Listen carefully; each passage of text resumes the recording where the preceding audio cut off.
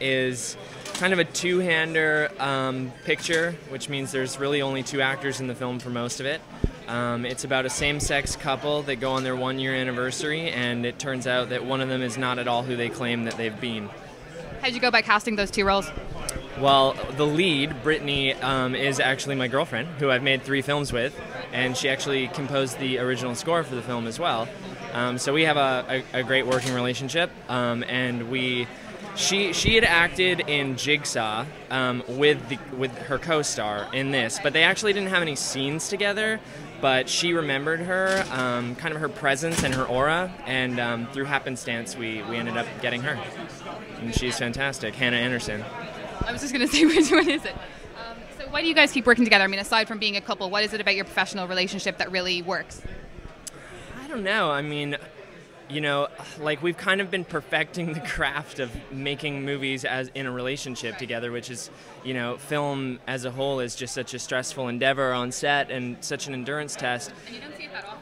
Yeah, there's not a lot of that, but there's a good amount. I think we can inspire one another, and it's one of the benefits of actually being in a relationship with an actor is that I get to see all of her auditions that maybe other people don't see. So I see all these different sides of her playing these characters, and it actually inspires me to write the characters for her. So because she is really talented, and she's kind of a chameleon. She's a character actor, and she can very much transforms between role to role, and she doesn't look or feel the same in any of the pictures. So, why did you decide on a same-sex couple? Well, it initially I'd written the role of the psychopath for a man. I'd written it for a close friend who I just thought was the next Patrick Bateman. And, you know, he ended up not able to do the project because he booked a year-long television series. So I reevaluated I had the notion that it would be an exciting opportunity to explore that relationship in a truthful way, while kind of subverting the expectation as well. And it really is a relationship that's not about the sexuality of the couple at all. Like, she is not evil because she is a lesbian. She is evil because she is a psychopath.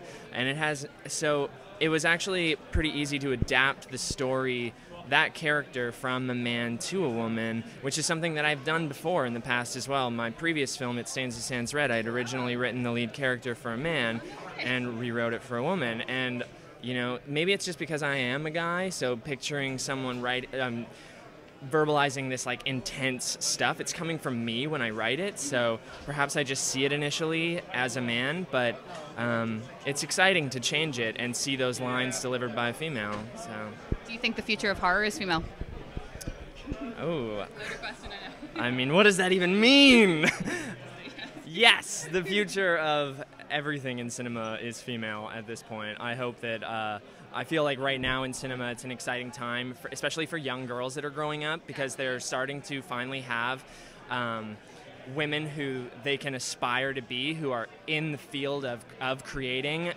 There's, you know, when I grew up, I could only name one female director, and that was Catherine Bigelow. Now there's plenty of women that are directing fantastic films across all genres, so hopefully we start to see the next generation inspired by those women. Just really quickly, what's up next? Well, I just wrote and I co-wrote and produced a brand new film that we just wrapped a week ago called Z, and I don't even think it has an IMDb page yet, but it's about an 8-year-old boy who develops an imaginary friend, and the imaginary friend may or may not be real. Yeah. Well, I'm really looking forward to seeing this one, so thank you so much for having me. Good luck, obviously.